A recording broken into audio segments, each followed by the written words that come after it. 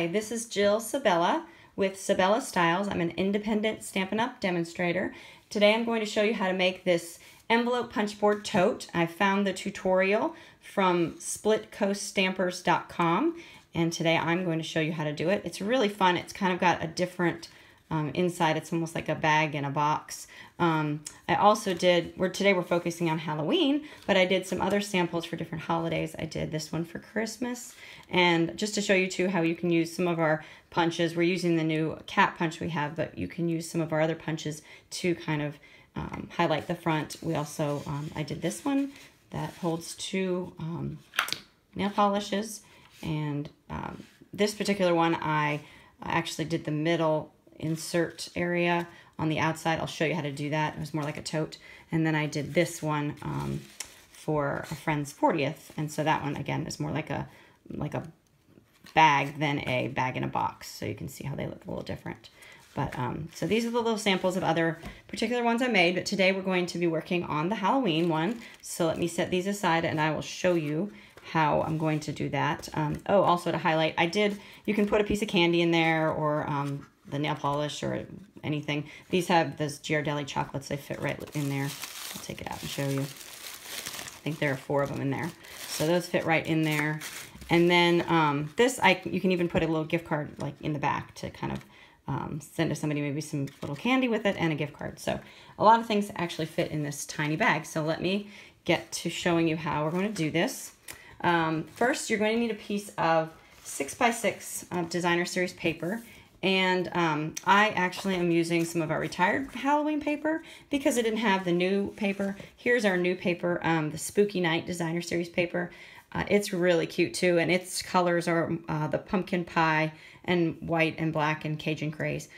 These are black and vanilla is the color, so I'm going to be using that today. But this is a really cute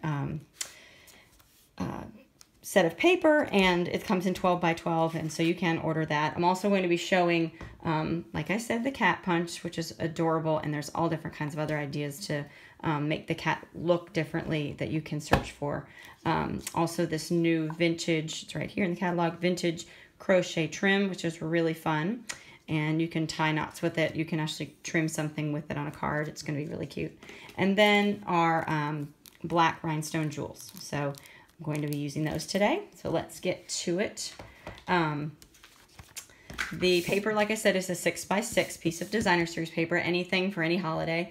You need a scrap of black to do the cat, a scrap of this particular, it's very vanilla or white depending on your paper, for the sentiment. And you're going to need a ribbon, or I mean really you can do this how you want, but this is about 5 inches of each of these, the vanilla twine and the basic black vintage trim. So I'm going to be using those too. And let's get started. To make our box, we're going to be using our envelope punch board. Make sure that's in the camera. Okay, and then I find it best, the less busy the pattern is, easier to see when I am scoring and stuff like that. So put it on probably your least busy pattern. It really doesn't matter because you'll fold it the way you want, deciding on which side you want in the front.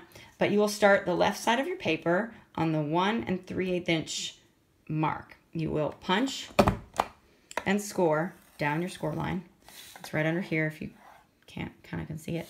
So you'll punch and score down the score line.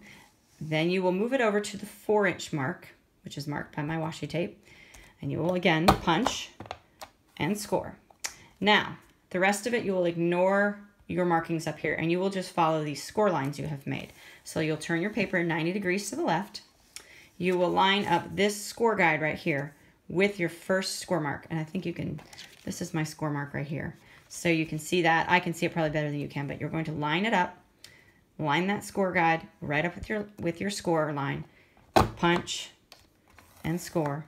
Slide it over to that next score line you did, line it up, punch and score. Again, turn it 90 degrees. You'll do this on all 4 sides. You'll line up the score line you've made with your score guide, punch, score, find the next score line, there, punch and score. And the last, turn to the left 90 degrees, and again line it up, punch and score, and last one, line it up, punch and score. Okay, so that, put away your little tool that fits nicely right here. And then I'm going to round the corners on the back side of this as a corner rounder, so that just helps finish it off. So we'll do all 4 sides. You kind of make sure that it's in there.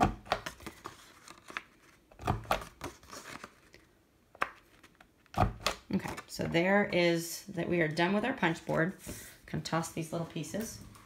And then, so your piece, I mean, there's my piece, but this is what it looks like. This is, we're gonna end up doing some cutting too, but it'll look like this. It's a little easier to see with my white.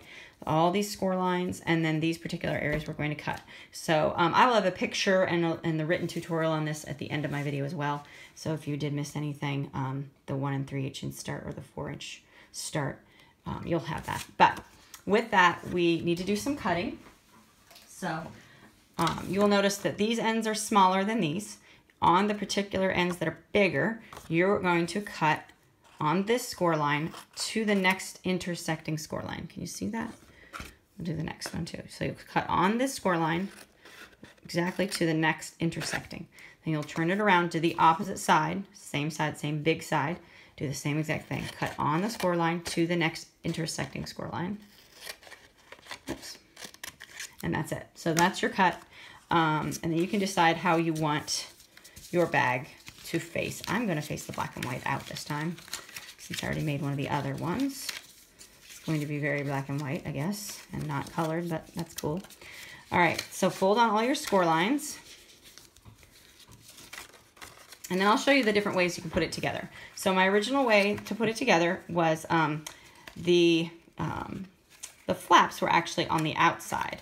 So when you did the box, these little flaps were on the outside, which is untraditional for how we do it, but it kind of makes, again, this cute little, kind of like a bag in a box look when you do the flaps on the outside. If you want to do it more streamlined and straight, like this particular box, you want to do the flaps on the inside and adhere them. And then, again, this would come up, and then it's more just like kind of like a box with a handle. The other options, too, are having it, having your outside flaps show and give a little bit of contrast, or really clean look. You can have them go on the inside and you never really see them. So those are all the options. Today I'm going to do the original, and you need glue dots. They're going to be working well for you today and make it actually pretty quick for you to do it. Now, if you do decide to do your flaps on the inside, you can just put adhesive on it, because they'll need to kind of be stuck all over it. And you can put adhesive all over there. With me, I'm doing them on the outside, so I really just need single glue dots so that it gives this part in the middle a chance to move and not be stuck to the sides. And you'll see what I mean when I do that. So, so on the inside, you will put the glue dot. Oops, sorry. I'm going to put one on each inside corner. So I'm putting the glue dot about right there on these particular corners.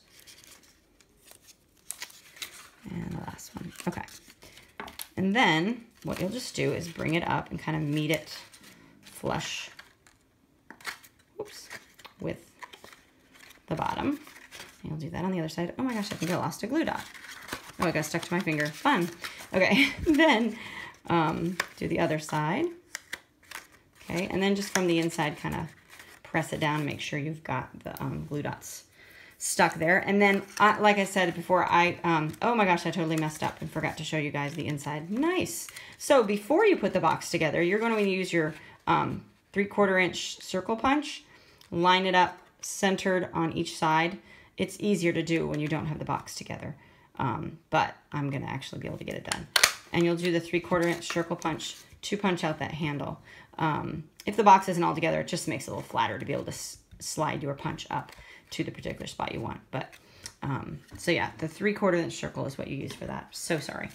Okay, anyway, again, you can make your box very streamlined and do the inside. And again, it will make it more like a standing up box. Or my particular box is going to have these flaps on the outside. It will allow this to pinch in and give a little cute contrast to the box color. So with that, you'll just put a glue dot right on the top there on the inside of that flap. And another one. I'm losing glue dots today. Okay. And then just push that down. So you've got your bag all put together. It's really very simple, actually very quick to make these. And then you'll use your ribbon. This particular one, I tied a bow on the top. This one, I made it more of a tag topper and tied some twine around it.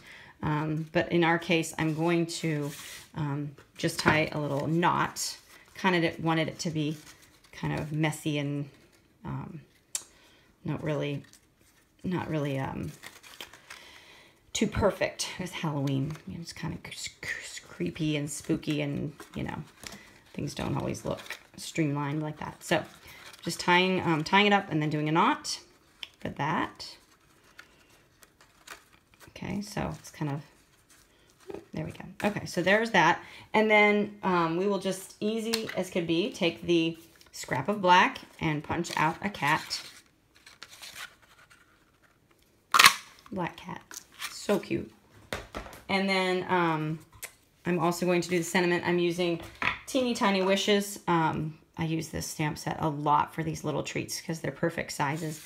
And I'm going to use the Happy Halloween one, but you could do sweet treats or depending on what you're going to put in it. So I'll be using that. And then I'm going to use the Tangerine Tango ink for that because it matches my particular DSP.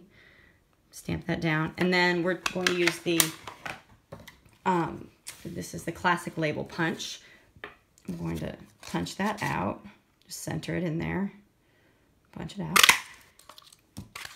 And we're going to add these two little rhinestones to it. I think these are like the middle size. Well, no, they're the small size on the particular sheet of rhinestones. But I find it easy to pick it up with one of my, my paper piercing tools. It just helps get it off of the paper and stuck. So there's that. And then it's just a matter of putting that together. I need to find some dimensionals. Here they are. And I popped up the cat onto the box. And I got that done. And so I just put one dimensional, was really all I needed, kind of towards the bottom of that cat, and sat him right there. Ooh, he's a lot of black on there.